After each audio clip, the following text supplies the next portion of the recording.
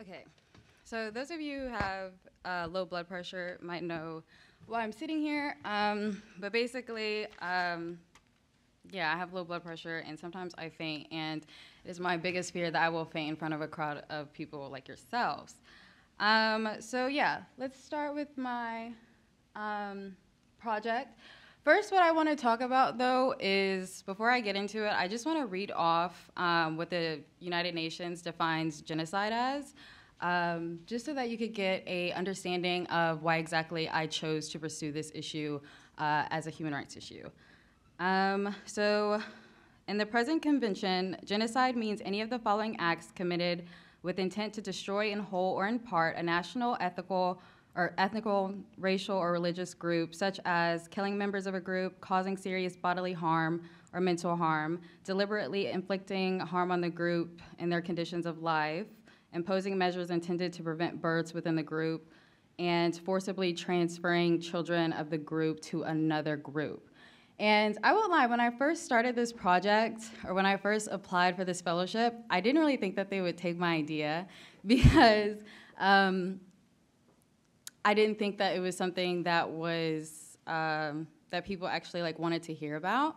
So yeah, I guess I should start by saying that my name is Santana Kavanaugh. I major in critical race theory, human rights, and minority studies at Gallatin, and I'm also getting my master's degree in nonprofit management and public administration. I'm from Kentucky, and I'm an African-American descendant of enslaved people, and I also am a victim of the war on drugs. Many people in my family have been impacted by it, especially my grandmother, and I also carry the generational burden of poverty. And so that kind of has to do with why I chose to pick this issue, because I personally saw the way that the war on drugs and mass incarceration was impacting my family, and I wanted to look at it as a human rights standpoint. Okay, so this is the main statistic that really drove me to legitimize the idea. So although Black Americans make up just 13% of the population, in terms of the current incarcerated population, we make up 38% of that population. So 38% is close to 40%, and personally, I round that to half. And so when I saw the disparity, I recognized that it wasn't just me thinking that, oh, I always see African Americans being put in jail, that's not just a norm. That was something that was structurally created, and that was something that needed to be addressed in a way that it wasn't being addressed, in a way that it still isn't being addressed. So for my project, I chose to work with the National Association of Criminal Defense Lawyers, who has a mission to basically identify systemic racism within the criminal justice system. This is Monica Reed. She was my advisor this summer, and honestly, she's a bomb.com. Because she helped me a lot this summer just with finding the information that I needed to create my report, and also keeping me in the network with people who were interested in restorative justice, who were interested in African American issues, and also so many other things. And I will say this, one thing that I really appreciate about the National Association of Criminal Defense Lawyers is they're a nonprofit organization, and they have a lot of power in terms of defense law and the criminal defense system, and they choose actively to use racialized language, actively to address systemic and institutional racism that's put in the system. And as somebody who has worked in nonprofits before, I know that language oftentimes is political, and so I really appreciated that that's not what they did.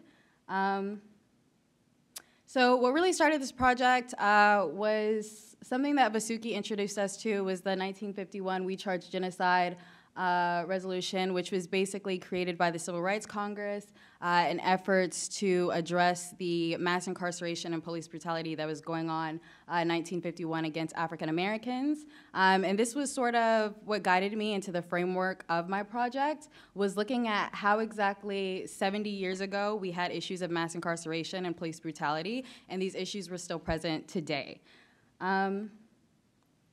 And within my project, I focused a lot on what was the rationale of what was continuing the genocide of African Americans. the prolonged genocide, and those three things were criminalization, dehumanization, and demonization.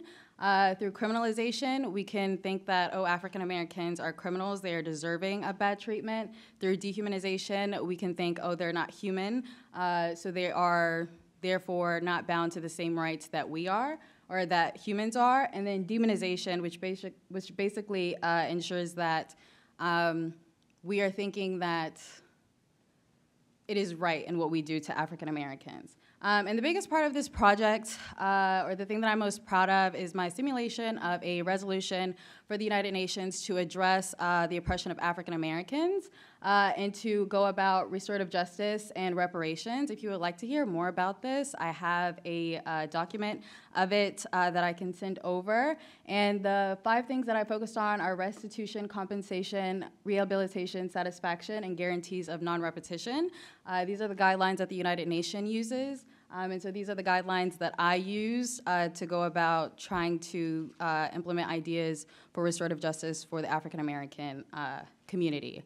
And also, not only was I able to focus on mass incarceration, specifically pertaining to African Americans, while working with NACDL, I was also able to work on a plethora of other projects, including writing a clemency or 2 clemency bills to the president for people who were being put in jail for cannabis usage, and also some post-obs training which worked on informing defense lawyers on how they could go about defending people who are being criminalized for abortions. So I'm very grateful for this experience, and I'm really glad to see how it turned out.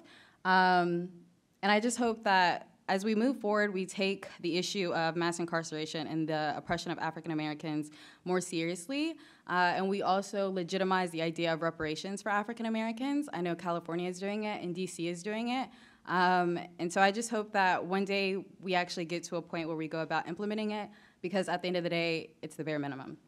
And that's about it. Thank you.